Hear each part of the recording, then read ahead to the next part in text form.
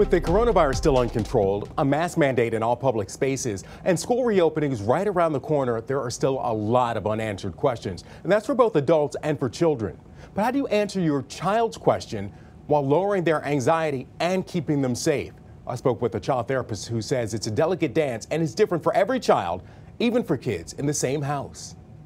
Former Birmingham Groves High School teacher Dana Leischner has her hands full. I have 5 kids, 5 months, 2 years old, 4, 7, and 8. Dana's husband, John, is an ER doctor, so the coronavirus is a reality in their home. Still, talking to her children about back to school and the coronavirus is different for every child. Dana says it's not just a matter of age. I have one that's definitely more sensitive.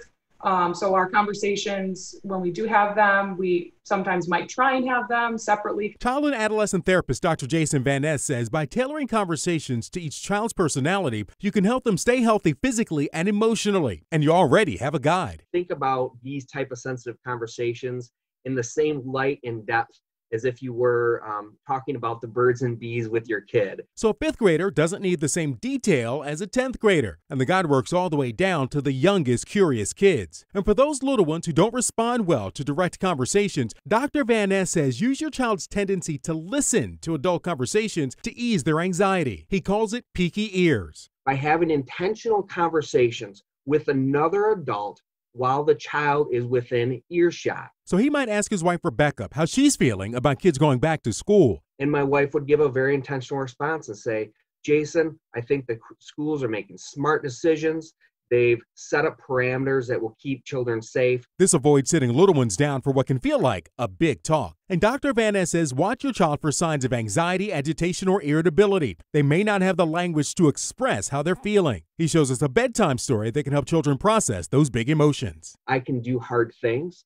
And this is a great multiculturally diverse book that talks about empowering and enable the kid to work through fears and anxieties that they're struggling with. As for Dana Leischner's kids, even the little ones are putting feelings into action. My 4-year-old was going to go in the car yesterday, not even in a store, but before he left to go in the car along the ride, he said, I need my mask. Where's my mask?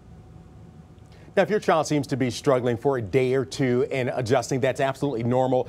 Even for a little more than that, up to a week, still just fine. But if it stretches out for a couple of weeks, it might signal that it's more than just the normal adaptation, and then you might want to get some help in trying to work through some of those issues. And importantly, kids will take their cues from you. So if you show a lot of anxiety, the kids will show a lot of anxiety. So if you're feeling some, you might need to deal with it first.